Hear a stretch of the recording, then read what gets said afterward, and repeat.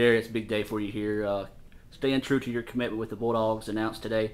Talk about, man, the feelings right now, and just talk about how you feel. I feel kind of good, a little excited. The coach is kind of excited to find out that I finally committed. We talked this morning about the whole situation. So, just ready to be Bulldog. All right, we'll talk about what you feel like you can bring to the Bulldogs next season. Outstanding first year here at ICC, getting ready for year number 2. Big things expected out of you. Talk about just getting ready for Mississippi State.